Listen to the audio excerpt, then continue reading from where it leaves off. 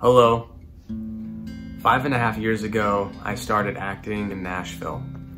It was a huge struggle at first because I had trouble memorizing and I get stage fright.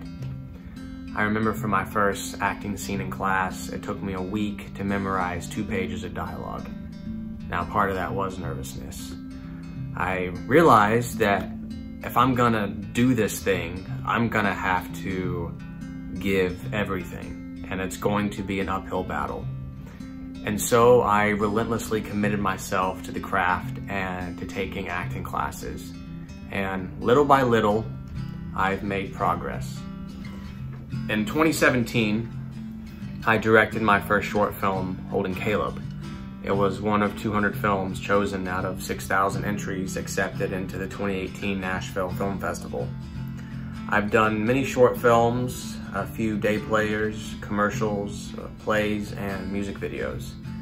I've supported my acting the last 5.5 years with my car detailing business. I washed extra cars one winter and saved $4,000 so I could take an acting course in New York. I'm consistently having to make financial sacrifices to keep this alive. I've begun to realize during this process that to have a chance to accomplish my dreams, I have to give everything. I have to sacrifice everything. It's part of the price. And I'm starting to understand what that really means. But I'm trying to have fun while doing it. And if I don't learn to have fun, I'll just end up going crazy. And sometimes I've found that the best way to feel better during this tough process is to dance. About this time last year, I was a month out from moving to LA. Now, a few months prior, I hitchhiked across America to LA to check it out, and I decided I wanted to move there. So I sold my car, sold my furniture, and most of my belongings. And a month before I left, I felt like I wasn't supposed to go. And this made no sense to me because I'd already set my heart on going.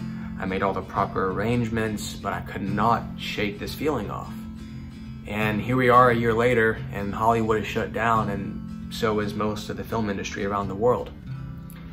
Well, during this time, where I felt like I wasn't supposed to go to LA, I felt like I was supposed to look into training into the UK.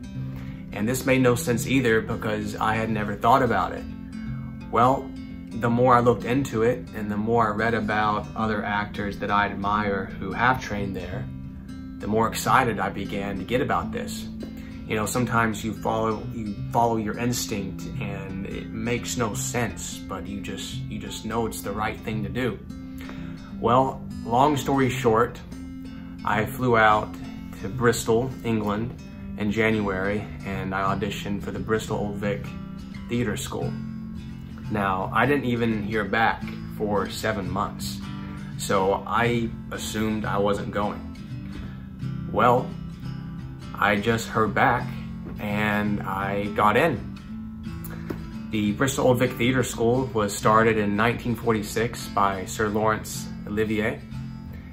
It's one of the top acting conservatoires in the world.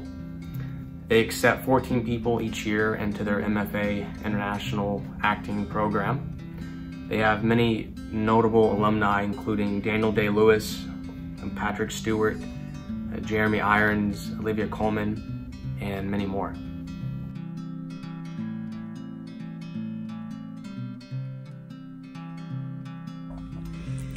Christopher, you're about to go audition for the Bristol Old Vic Theatre School. I'm talking to myself right now, just in case, you know, I look back on this years from now and know that today is a day that things started to really shift in my life. I don't know what's gonna happen, but part of winning is just showing up, and I showed up. Keep on pressing in. Keep God first. And this is why I'm making this video, because I need your help. If you're a dreamer out there like me, it would mean so much to me to have your support. I will honor your gifts with my commitment to tell stories and make the world better. I love acting because it's been a medicine for my soul. And my goal with my acting is to tell stories one day that act as a medicine for other people. Thank you.